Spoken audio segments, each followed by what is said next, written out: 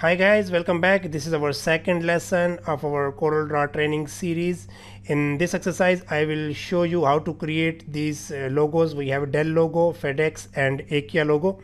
These logos we will create with the basic text and shapes.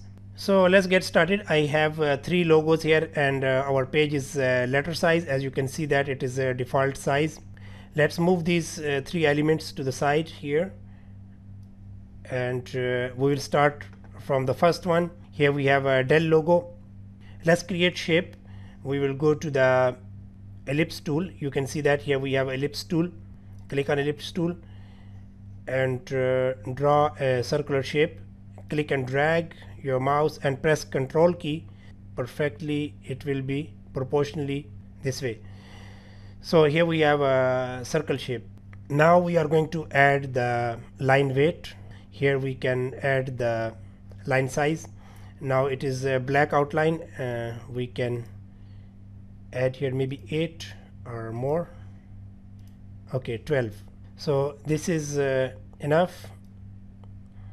And here we have a color. This color we need to find in our palette. So let's bring this palette out. From this you can see that there is a small dotted area. You can bring the mouse here. Once you see this double-headed arrow plus sign, you can click and drag inside, and here we have palette. So this is now easy. We can expand it from the corner so you can see whole palette. So we can select our desired color. Here we have a dark color. Circular shape, it is selected. I can right click on this, so the color goes to the outline.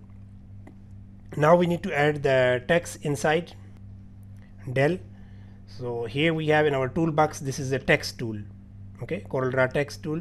If I will click on this small black arrow, we will get the additional tool, but right now we need only text, so we'll just click it, and this tool is active. Simply click in your page. Don't click and drag, because if you will click and drag the mouse, Corel Draw will create a text box. So we don't need text box, we need open type text. So just click it, and you can see that we have a cursor here. From the keyboard you can type Dell. Make sure the cap lock is on, so we can type in capital letter DELL. Okay, so this is how we have text. To edit this text, if you want to resize or if you want to change the font style, there is a two-way. You can select the text this way, or you can click on the pick tool. Once the text is selected with the pick tool, still you can change the font style and font size. So let's change the font size here. And also you can change the font size by transforming the text from the corner. You can see that this way you can do also. Let's change the font style to Arial black. So this is how we have a text here. But as you can see that in the Dell logo, E is rotated this way. So here we cannot do anything, because this is group text. So Corel Draw is having option that we can break this text into part. Okay, so once the text is selected, what we can do, we can go to the object, click on break artistic text. So click on this option. There is a shortcut also, Ctrl K from the keyboard you can press. So once I will click this, you can see that now we have individual transform box around this, and letter by letter I can select this text. So that's easy. This is allowing us to rotate or transform or resize specific letters. So I will click on the E, and you can see that only E is selected. If I want to rotate, I can zoom it. Scroll your mouse up, this way you can zoom. I can click in the middle, so you can see that here we have skew control and rotate control around this letter. So I will bring the mouse to the corner. See that this is a bent arrow, and click and drag. Simply click and drag. So you can see that this is how the letter we rotated. Click outside to deselect, and that's it. Now our Dell logo is ready. We need to bring this text inside here. So select whole text. Since it is in part, we can group it. Okay, select it like this, drag the window around the text, and go to the object, and here we have option group. Okay, group, and then click on group object. We can select with single click and move it inside this way. This is the color we have given in our shape, so I will click once again So you can see that our logo, it is ready. This is Dell logo. Now let's move to the next. We have here this FedEx logo. Now we are going to create this. So simply type text, go to the text tool, click and type text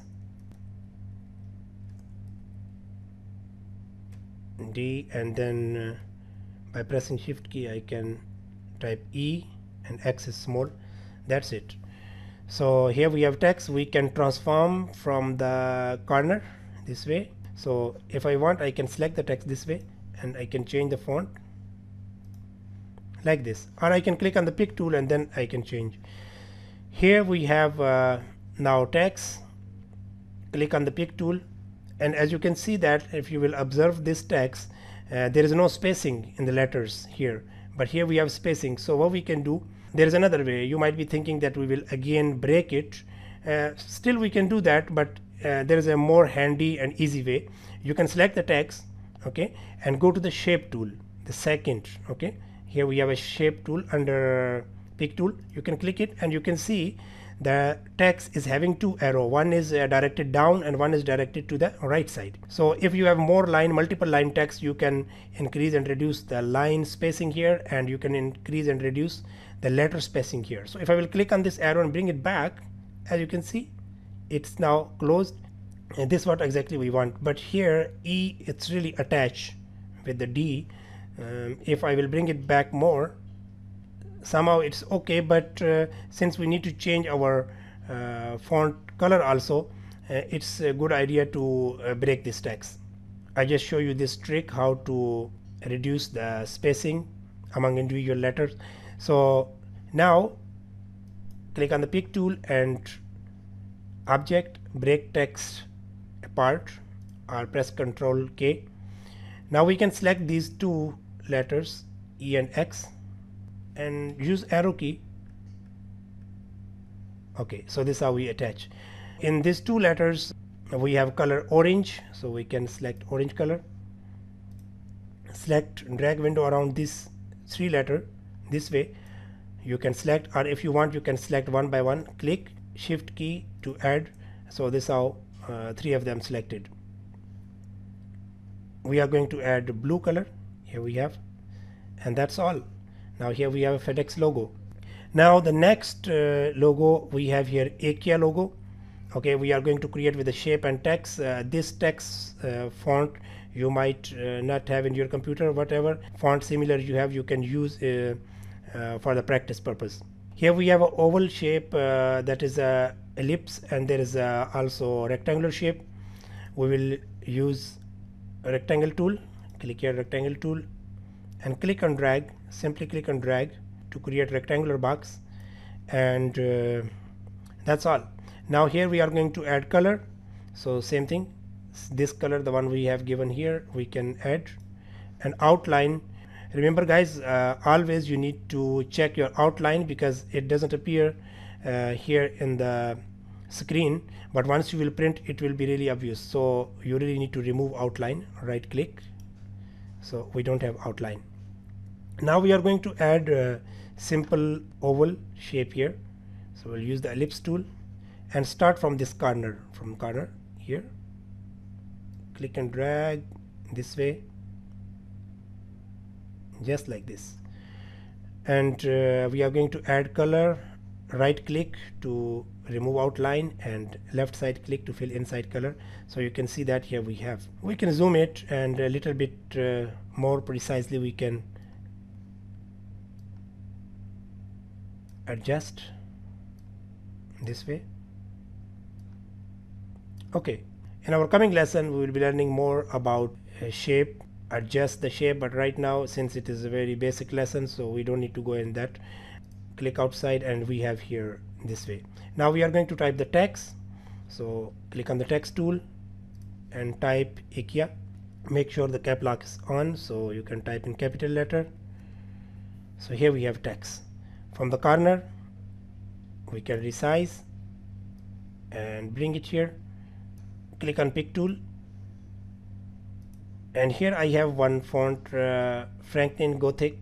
This font I am going to apply, but any similar font you have in your computer for practice purpose you can apply. So here we have. Now I can stretch little bit vertically,